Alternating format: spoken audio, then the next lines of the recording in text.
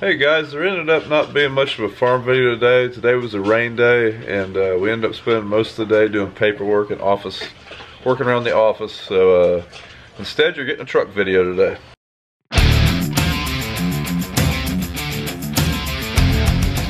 Hey guys, we got rained out of the fields yesterday and had quite a bit of rain overnight, so I thought I'd finally get around to making my truck video. I've had a lot of requests and comments on it, so we'll start out with the truck. The truck is a 2004 Chevrolet 1-ton single-wheel Duramax. I found this truck in 2016. When I found it, it had 58,000 miles on it. So seen that low mileage, and I went and got it the next day as soon as I could.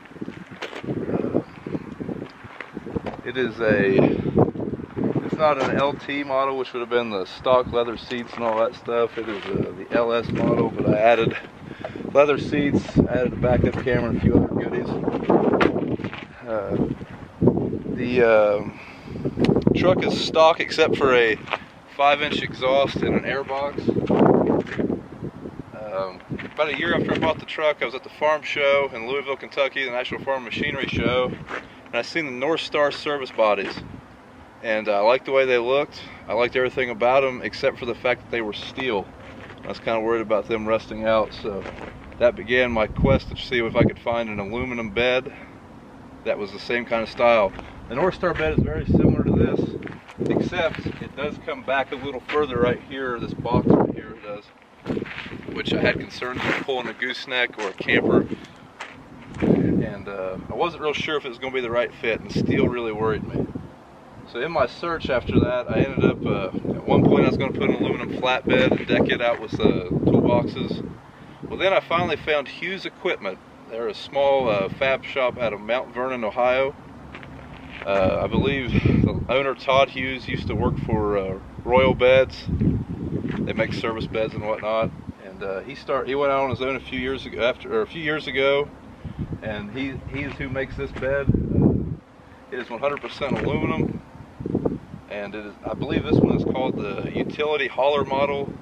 It is purposely built lower right here to be able to pull like a horse trailer or a gooseneck trailer.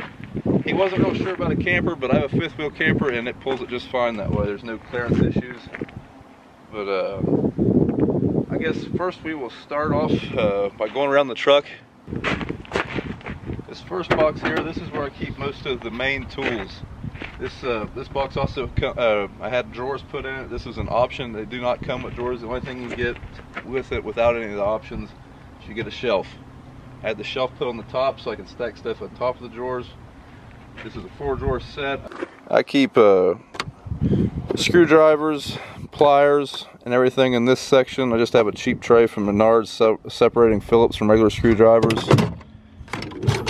Down here, I have not found any good way to separate metric from standard riches that is space efficient. I mean, I can't set them out like I would like in here. There's just not enough room. And I also got my 3/8 swivel sockets in here just because that's the only place I could really put them. Next drawer down, I have 3/8 drive sockets, 1/4-inch drive sockets, and I also have all my ratchets and extensions in here. On the next drawer down, these are all my 1/2-inch impact sockets, standard and metric. And at the bottom of the box, just have a few random things that won't fit in the box. Hammers, I mean there's pry bars, boxes of fuses, bits, drill bits, stuff like that. Then I also had put in an inverter here. It is controlled from the cab. I can turn it on and off. It runs off the truck battery, but it does shut off as soon as you turn the truck off. But with this, I'm able to do things like charge a Milwaukee battery. It's sitting right there, which is pretty handy. On top of the box, I just have some odds and ends things: flashlight, punches, gloves, Sharpies, just all the little things like that. Also, I had, I don't know if you can see that, but I had this truck equipped with lights. I like them very much. There's a switch for them here, and there's also a switch in the cab. There's my cab switches. I've got lights, strobe lights, which I had put on, and then I also had work lights put on it. The work lights are just the reverse lights. They are LED reverse lights, and I asked them, could we put that on a switch to where if I'm working on a piece of equipment that I can flip that and light up what's behind me. So they did that for me as well. But the lights, I don't use them very often, but when I do use them, I'm very thankful I have them. All right, moving down to the next box. This is where I keep all my power tools. I always carried my impacts with me before I had this bed, but now that I have all my power tools, I love it. I couldn't imagine not having them. Things like a power circular saw, you wouldn't think you would need that very often, but man, it's handy when you do need it. Or like a 18-volt leaf blower, use that all the time, especially in harvest. In this compartment, I keep things like grease, oil, starting fluid, paint, funnel, antifreeze. Got a bottle jack in there, some more swivel sockets, grease gun, just things like that. And moving around here to the other side of the truck,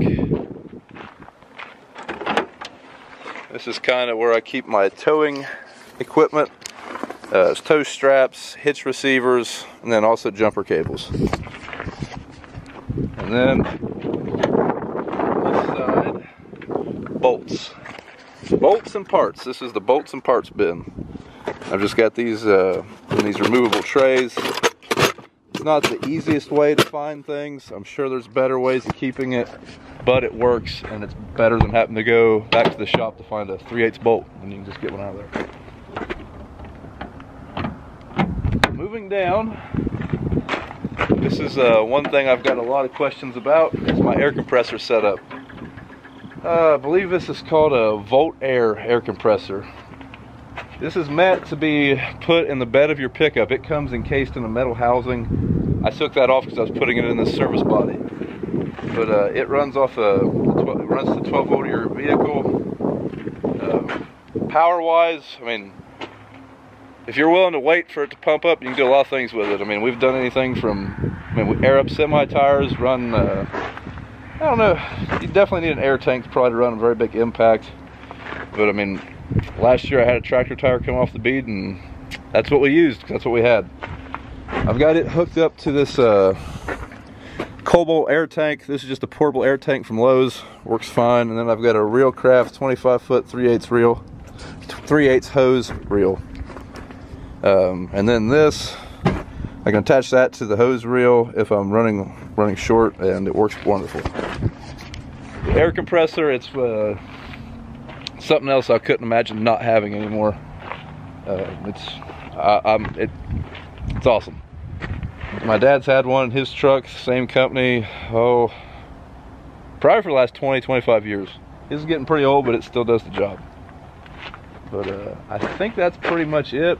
I will talk about some of the issues I've had with this bed. Their tailgate. I like the tailgate. I like that there's an actual tailgate. I believe most of the other service bodies didn't have a fold down tailgate, but here's the problem with it. Pretend this ink pen is a bolt. You open the tailgate, it rolls down in there, gets lodged right there. I mean, you can see. And you can't even see it when you flip it up, so you might not even know it's there. It seems like it'd be a good way to bend a tailgate. Speaking of bending a tailgate, they had to re-weld the seams in this one. It started to come apart right here, started to separate on both sides. I called them up, and I mean, they had no problem fixing it. I don't know what caused that. They told me this tailgate should handle 400 pounds or so easy. I usually don't haul a pallet or anything, so I'm not sure what would have caused that, but haven't had any trouble with it since. That was probably, it's been probably 8 or 9 months ago, so it's been a while. I've had the truck bed for just over a year now. One other option I had put on it was the bed liner. Had it put on in the deck, but I also had it put up here. I would not get one of these beds without doing that, just because we are always setting tools or what we're working on up here, and I just seen that getting scratched to crap if we didn't do that. So that's why I decided to have that done. I mentioned I have a backup camera. It's just a cheap backup camera that was on the truck before I had the body put on. What else? This truck does have, I think it has all their trim packages, so you can get it without all the shiny goodies on it. Like, I think the shiny hinges might be an option. The stone guard down there was an option, which I would advise as well, because it does pick up stones, or it does collect stones, it seems like. And there's a trim piece down here on the rear quarter that was also, I think, a stone guard or something. But yeah, overall I love the truck. I love the truck bed. This is my daily driver. I drive this every day. I wouldn't imagine going back to another truck. This, one of the reasons I wanted aluminum, it costs more money, but this bed will get moved to my next truck. One thing I was worried about is if Chevy changes their frame in any way, shape, or form, if I'd still be able to put this on a truck, and they assured me that no matter what they do, they will fab it up to fit on a new truck. So as long as I get an 8-foot bed, single wheel truck. Their dualies, that's the only thing I kind of regret is this isn't a dually. Their dualies look awesome. Plus there's a little bit more room in all the boxes. They flare it out to where it doesn't even look like a dually. It just looks great in my opinion. But yeah, that's my truck. If you got any questions, I guess you can ask me, or it'd be better if you just called Hughes Equipment. I'll put a link to their website in the description of this video. If you call up there, you'll either talk to Julie or Todd. Just maybe mention to them that you've seen this on Brian's Outdoor videos. And yeah, they're great people and they'll treat you right. But hey, thanks for watching, and one of these days we'll get to an equipment tour.